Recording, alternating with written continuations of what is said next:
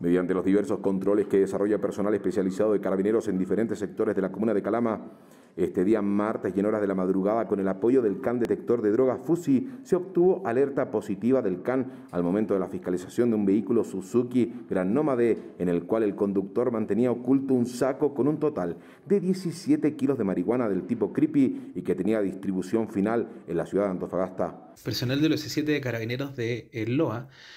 a través de los diferentes servicios de ruta que realiza con sus canes detectores de droga, específicamente en diversos horarios y diversos sectores, logró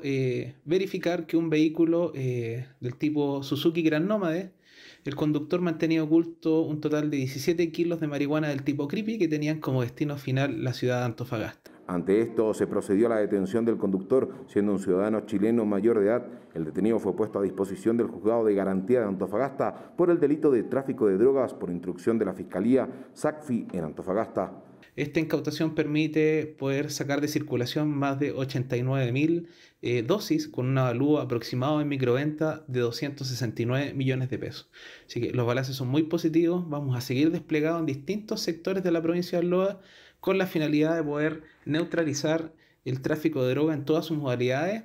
y aquellas organizaciones que intentan enviar droga hacia la zona central del país. El detalle de la incautación fue de 17 kilos 950 gramos de marihuana de tipo creepy, un vehículo el que era autorizado por el traslado de drogas, todo equivalente a 89.750 dosis con un avalúo total de 269 millones de pesos en microventas.